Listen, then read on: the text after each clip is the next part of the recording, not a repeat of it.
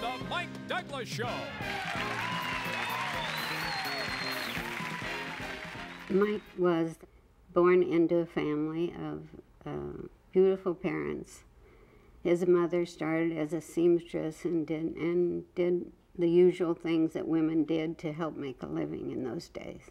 A beautiful lady and very Irish, and his dad was more Irish. He worked for the railroad company.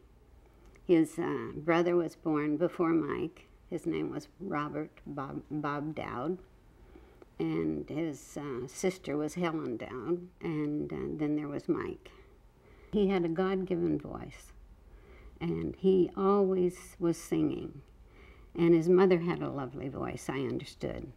And he often would go to different places and sing. He was very shy. He told me stories like when my parents had a party, he would hide behind a door and sing. And it was just a God-given voice, a beautiful voice. He auditioned in Chicago at a radio station. They didn't have TV then. And he was hired by a manager of a radio station. So he went to Oklahoma City, to KYW, and that's my hometown, Oklahoma City. So he was singing on a radio show, in Oklahoma City. And my brother was the script writer, and they became best of friends. Mike spent a lot of time at my house, and I was a teenager, and I wrote in a little diary, "That's the man I'm going to marry." I went to the radio station with a friend, and we were playing records at the station, and this young man went to get another record, and Mike came over to me, and he said, "Genevieve, when this war is over, will you marry me?" And I thought a minute, and I thought, it's a dream. And so I said, "Yes, I will." So I got out of school early. I put a little powder blue suit on, sneaked out of the house. Mike met me, and we went with Harold Betts and his wife and drove to Norman, Oklahoma. That's a great football town, as you know.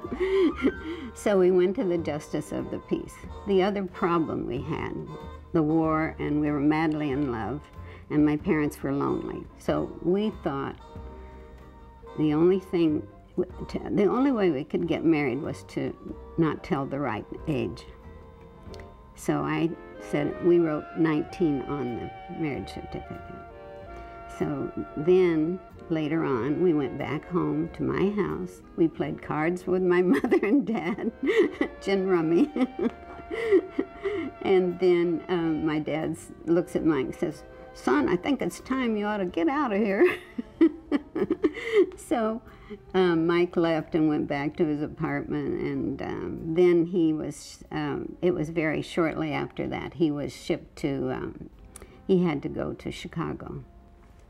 So then he was shipped out. So he let me know that he was now stationed in Los Angeles, outside of Los Angeles.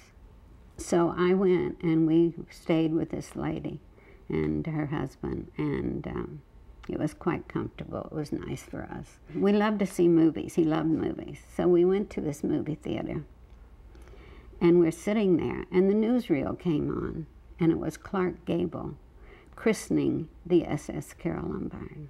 The SS Carole Lombard is named in honor of the star whose motion pictures were known around the world. Lieutenant Commander Robert Montgomery and Miss Lombard's husband, Captain Clark Gable, are here as Irene Dunn smashes the traditional bottle against the ship's bow.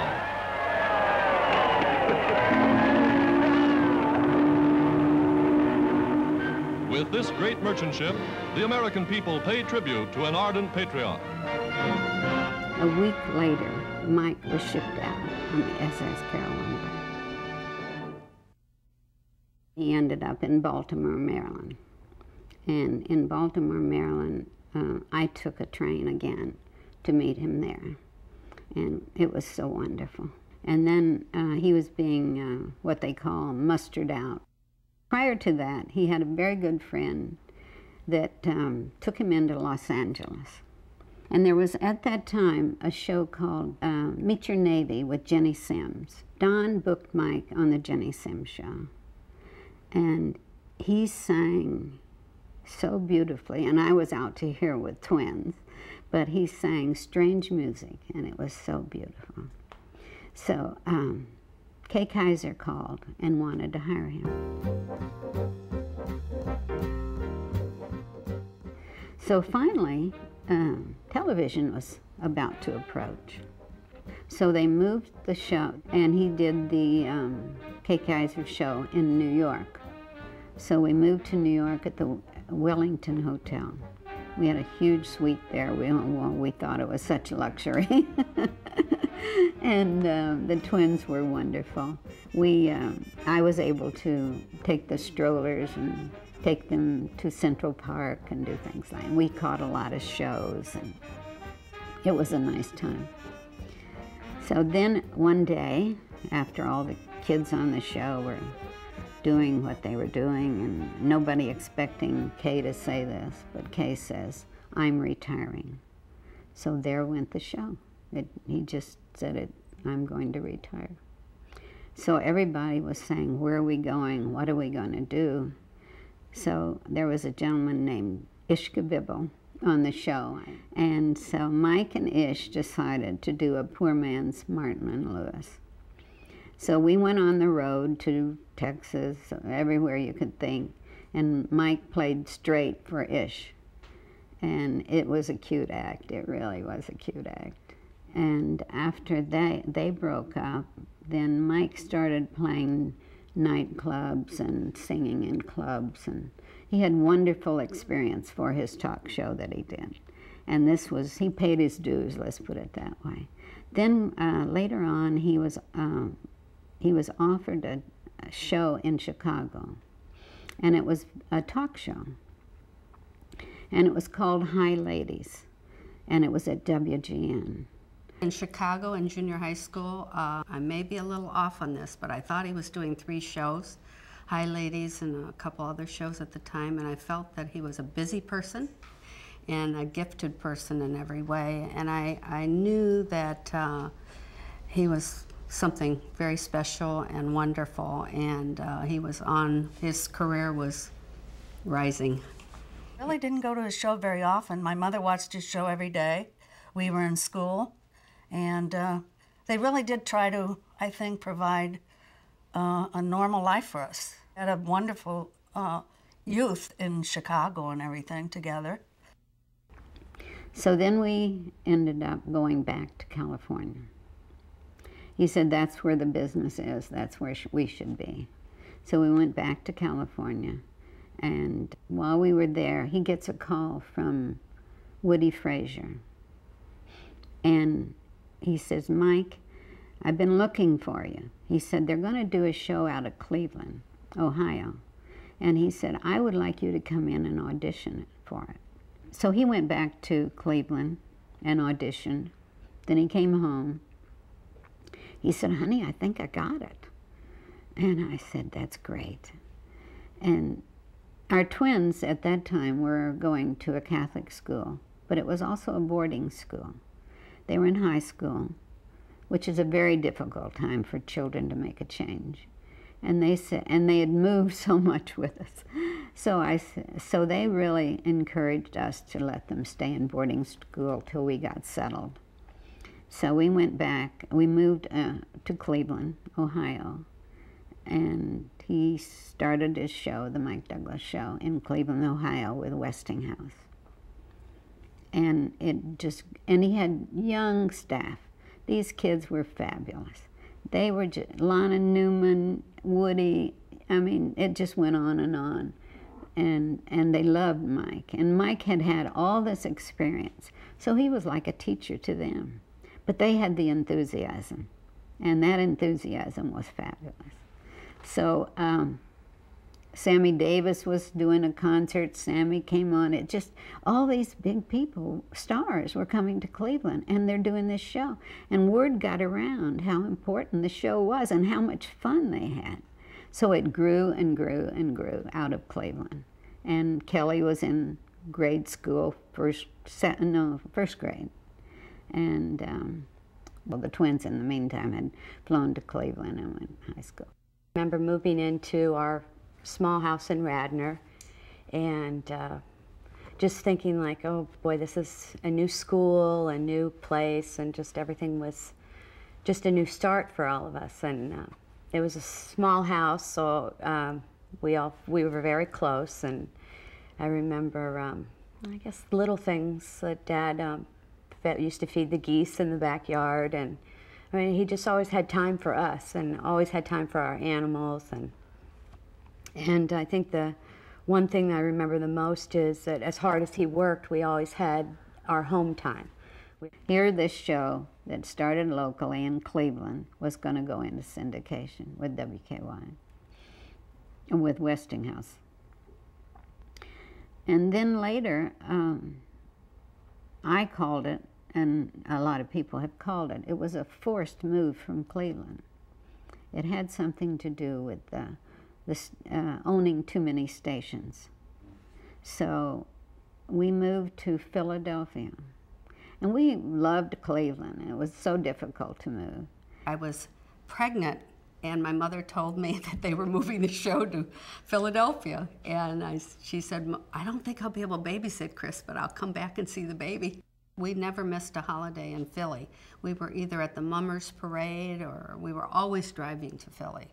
And being very careful in my mom and dad's beautiful home with all these little children. Every time we visited, I had another baby. You know, I had 4. So, but we were in Philadelphia a lot. It was a big house, and I was so used to being tight-knit and being in that small house that it was just new, having a huge room. And I remember them putting me at one end of the house, and Dad used to tease me as I got older, and I think back, everything seemed so big and so dark. And I remember that when we'd have a storm, Dad said he'd hear all the doors slamming all the way from where my room was to their room and just leap into bed with them. I was so, you know, wanting to be closer to him. And I think we had a discussion early on, and I ended up moving my room closer to that end of the house.